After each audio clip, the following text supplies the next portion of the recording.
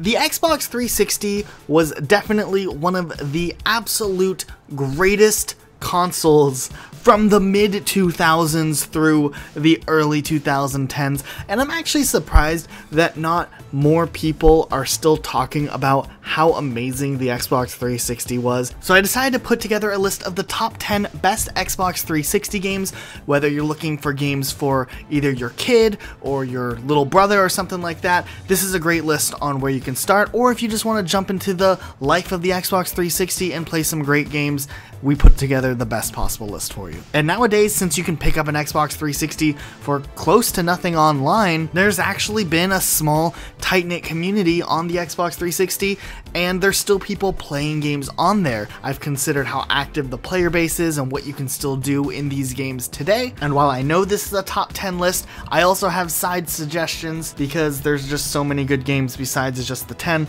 so occasionally you might hear me throw an extra game or two in this list. But let's get into our top 10 list.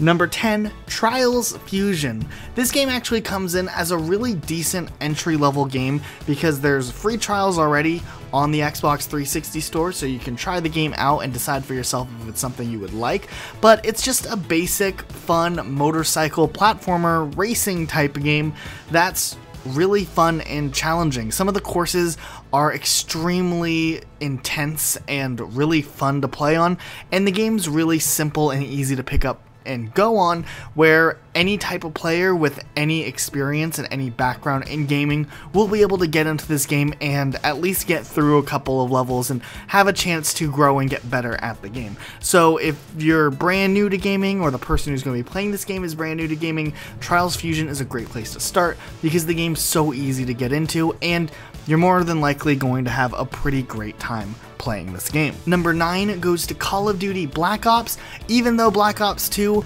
was also under heavy consideration, so you can kind of choose between the two of them here, but the Call of Duty franchise was a staple to the Xbox 360 days, and really all of the Call of Duty games from Call of Duty 4 all the way up to Black Ops 3 that were released on the Xbox 360's lifespan were good. However, on the Xbox 360, if you're looking to play multiplayer, you're going to want to be able to hop on a Call of Duty game that still has active players.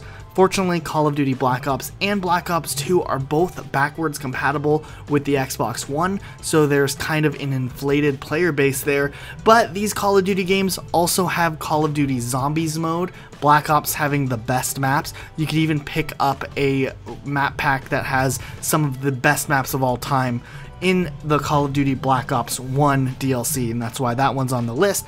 But the games have a great single player campaign, decent enough and active enough multiplayer, and of course the classic zombie mode. So if you're looking for a game that gives you a lot of things to do and it's just kind of that staple FPS game, go ahead and pick up Call of Duty Black Ops. Number 8, Left 4 Dead 2.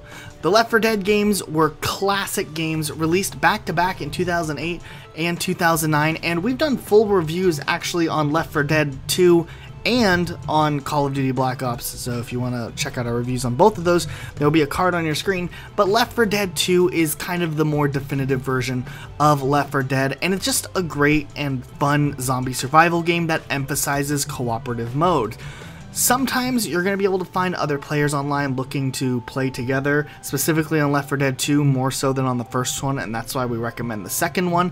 But if you're looking for a great couch co-op game or a great online game to play together, this game's still extremely fun. It holds up well today, everything works well in the game, and you're going to have a good time no matter what. But yeah, if you want more information on Left 4 Dead and Left 4 Dead 2, check out the video review we did on that. Number 7 goes to Minecraft. It's still as great as a game as ever. Unfortunately, it doesn't have the cross-play capabilities that the Xbox One has, but still, it's the classic Minecraft experience you're going to see on most releases of the game, or at least what you remember Minecraft was like back in the good old days. There were a couple updates still to it, and overall, it's just the general Minecraft gameplay that you expect. If you want to survive the night by building a house, and going in caves and looking for cool materials to build with, or you want to build something bigger and better with creative mode, Minecraft is still the good old Minecraft, and it's a great way to just kind of play a game if you have some downtime and you want to chill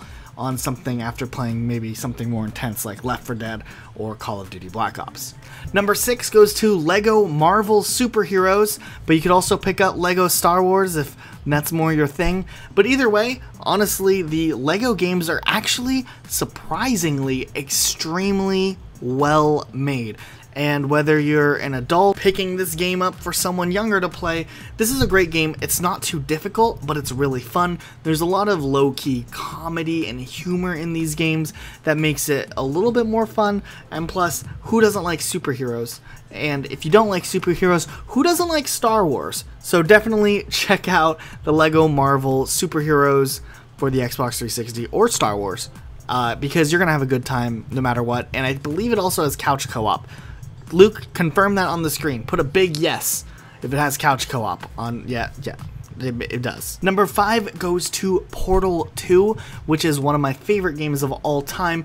But Portal 2 is, for the most part, a single-player narrative where you solve puzzles with the classic portal gun, where you kind of shoot and open a portal on one wall, and if you put a portal on a different wall, if you enter the portal, you come out the other side, which is really a cool concept. And Portal 2 did such a great job at constructing a full game and a detailed puzzle game, while also giving an amazing story with amazing voice actors that really drives the game along. And if you're looking for a game that really is a work of art, check out Portal 2 for sure. There is a co-op mode also that's really fun to play and really challenging. But for still on number 5, if you're not a fan of puzzle type games, my secondary recommendation is check out Dishonored, because it's another great single player game. It's a little more action oriented, and there's a decent story there and really good atmosphere in that game too. Both of these games have great atmosphere, so either game is a great game to pick up. Number 4 goes to Borderlands 2,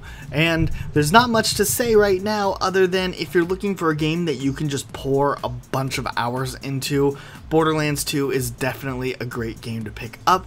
It has a lot of elements of classic first-person shooters, but it's more player versus enemy, and you can work together with teammates, but there's a huge emphasis on looting, which always will make you coming back to find the best weapons and guns and stuff like that while you're playing through it, while also playing through a pretty decent story.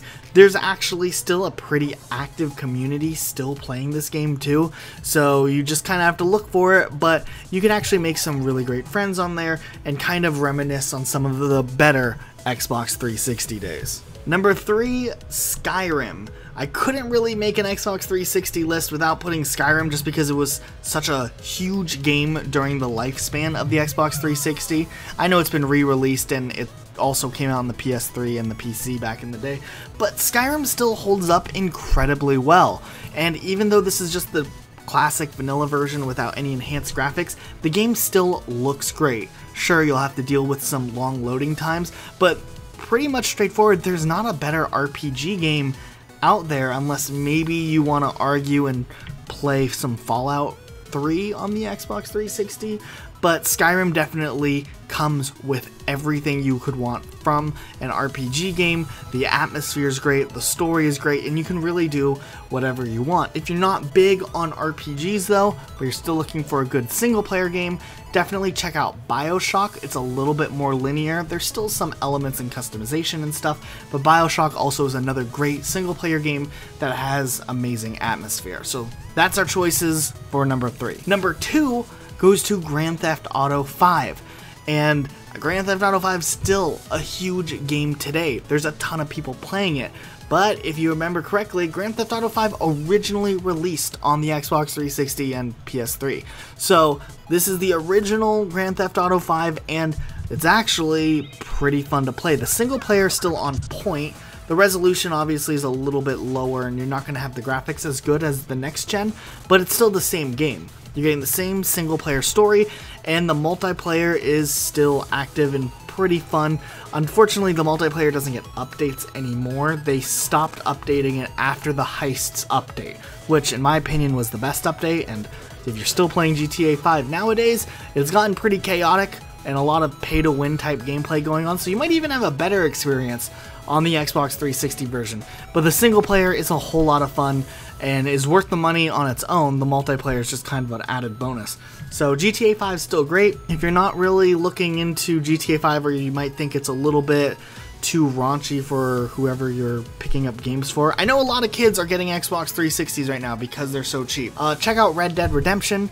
It's made by the same people, but it takes place in the Wild West. The sequel for that game is coming out this year, but this game still holds up incredibly well, and it's really fun to play. Or if you just want a different atmosphere, Red Dead Redemption is our tied choice for number 2. Number 1 is another tie, and we really couldn't find any way around it, but this is definitely the quintessential must-have game if you're an Xbox 360 owner or games. You can pick which one, but Halo Reach or Halo 3.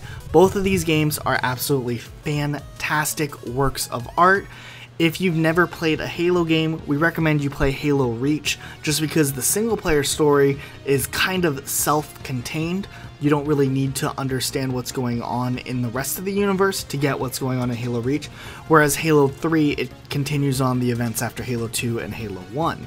Still, both of these games are just fantastic for having a fun multiplayer, and mind you, they're backwards compatible, so there's community still playing these games, more so on Halo Reach though, because Halo 3 was also in the Master Chief Collection and Reach wasn't, so if you're looking for multiplayer more, Halo Reach is the better option, but Halo 3 definitely has an amazing art direction and atmosphere to it too, and both of these games have a great single-player story.